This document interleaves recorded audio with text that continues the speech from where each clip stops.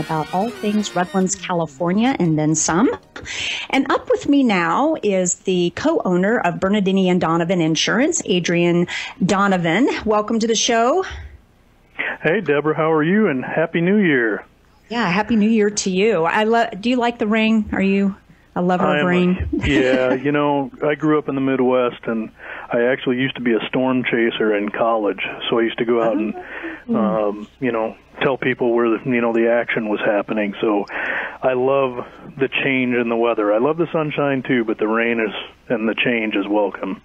Oh, yeah, I totally agree. Well, I was letting everyone know that you have a copy of the bill that will replace Obamacare, which is pretty interesting. But before we get into that, I would like to talk about some of the upcoming deadlines to finish out the open enrollment period.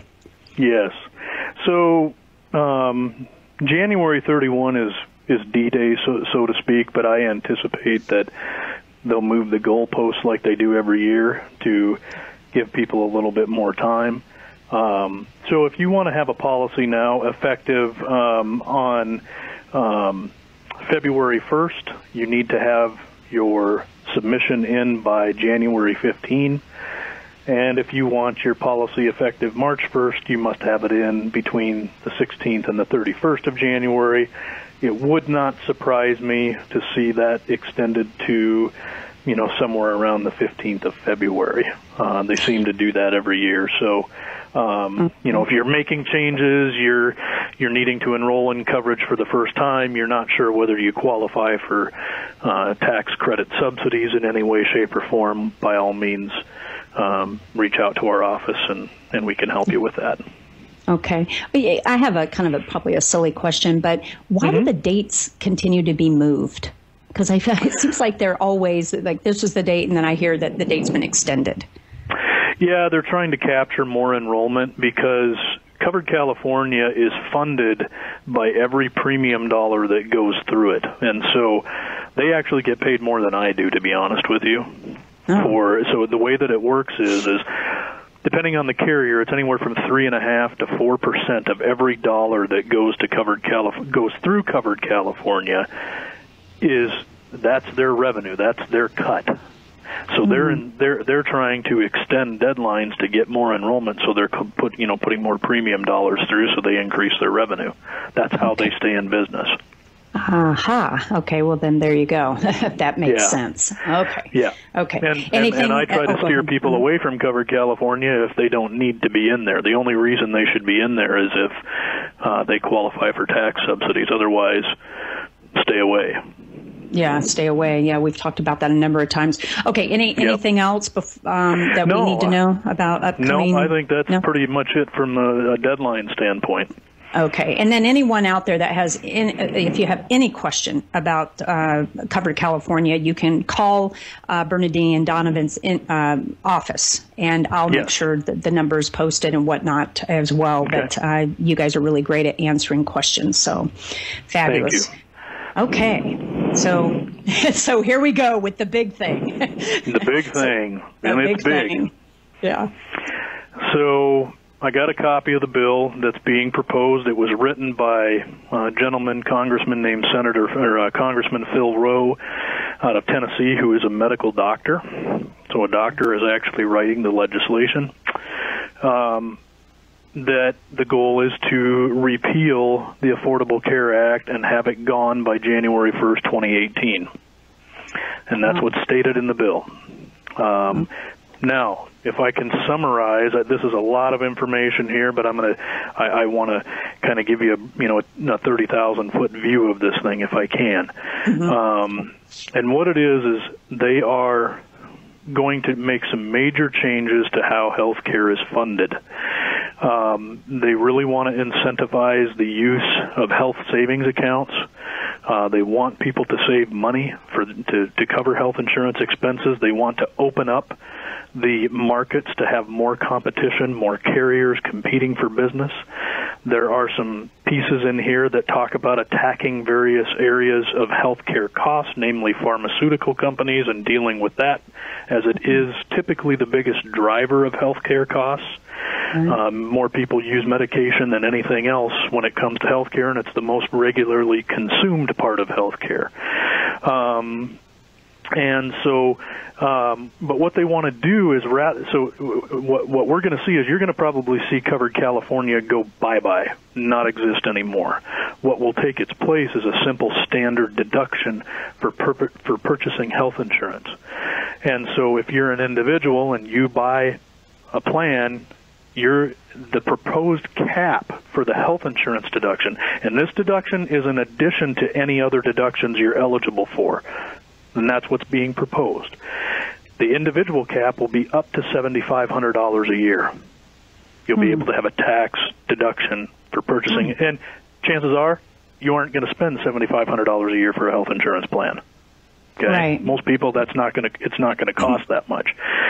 If you're a family, that cap goes up to $20,500. Oh, wow. It's a big deduction. Yeah. It's huge. Okay. It's huge. Yep. What did you say? Family of four or just a family structure. So I'm going to make the assumption, because it doesn't spell it out. Oh, okay. I thought that's what you said. Sorry, that it would be two or more. So husband and wife, no kids, but I would say two or more is what they're looking at. In conjunction with the HSAs, the way that the HSA, when I use HSA, that's an acronym for Health Savings Account. And a health savings account is a savings account that's attached to a qualified high-deductible health plan that can either be an HMO or a PPO. All right? But the way that the IRS rules work right now, there are caps on what you can put into the HSA that have no relation to the deductible or out-of-pocket maximum on your health plan. They just set an amount. What they're wanting to do now is say, hey, the new rule is you can put in whatever the out-of-pocket maximum on your health plan is. And so if you buy a $10,000 deductible plan that has an out-of-pocket maximum of $15,000 because you just want to save money, you don't want to have an expensive insurance plan, what they're proposing is allowing you to fund your HSA with $15,000. Wow. Okay. Yeah. Okay. So you'll be able, yeah. And yeah. and that's also tax-free money. Now, if you choose to buy an HSA and you fully fund the HSA, you will not be allowed to take the full deduction for purchasing the health insurance. Oh. Okay. So it's going to be kind of one or the other. You see does that make sense? Yeah. There's not going to be a double dipping there. Either you'll get a deduction for the HSA or you'll get a deduction for purchasing the health insurance. But either way, they're both substantial deductions, and you'll have to just see which one works in your favor. Which one is better? Yeah, which is in your favor. Yeah, well, I think that's fabulous. Okay, great. And so one of the big things that's being discussed is pre-existing conditions. People are concerned that they're going to drop that. I think Trump has been fairly straightforward in saying that that's something they're not going to get rid of, but they're going to change how they fund it. And what they're proposing is block granting to the states high-risk pool money, where people they're going to develop a list of conditions of people that will qualify to go into these pools, where state money will help fund it, and then the people that are a part of it, based on income, they'll have a sliding scale of premium that they'll be responsible for, plus some cost-sharing, requirements as well. The people that are not part of a high-risk pool, that don't have medical conditions, will still be able to go out and purchase individual coverage or get coverage through their employer, but it will become less expensive because they're no longer paying for the sick people. Ah, right. Okay. Wow. Okay. Almost sounds too good to be true.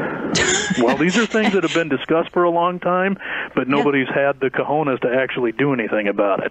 And so now, I really think that we're going to see it's going to be a drastic shift, but I don't think that anybody's going to be left out in the cold. And I'm a big fan of saving money. Oh, and I almost forgot. Oh, yeah. They're going to allow they're going to allow parents to buy HSA qualified plans for their kids and fund the HSAs for their kids at any age. At any age? At any age. So you can buy it when they're born, and you can start funding it, and they can have it for life. Oh my! Well, that it sounds wonderful, but it's going to be repealed, I'm assuming, right? Yeah, Obamacare is going to go bye-bye. As we know it, it's going bye-bye. There's pretty much no doubt that's going to happen. Okay. And if anybody wants a copy of this, I'm certainly willing to distribute it. It's about 184 pages. So it's not a lot of reading in comparison to what the Affordable Care Act was. And so if anybody wants to email me or give us a call here, I can give my email out, and I can distribute it for people to read and, chew on and see what they think. What is your email address? My email address is Adrian, it's ADRIAN, at bdhealthinsurance.com. And that's B as in boy, D as in David? Yes, correct. Okay. And then health insurance spelled out. Okay. Okay. And we'll make sure to post that as well, especially for people who may be driving. But if you go to the About Redlands website and type in Donovan, or even insurance, Bernardini and Donovan will pop right up. Also, I'm assuming too, it might be a little bit more difficult in Google, but I do know on the About Redlands site, you'll pop right up. And your phone number, if you could share that with us. Sure. Local number is 909-792-5100, and our physical location, we're right across the street from what used to be Pharaoh's Lost Kingdom here on California and the 10 freeway. So anybody can feel free to drop by anytime as well. Awesome. Okay, Adrian, thank you so very much. I appreciate that. Again, we'll post your contact information for anybody that would like a copy of that. And thank you. Yes, you're very welcome.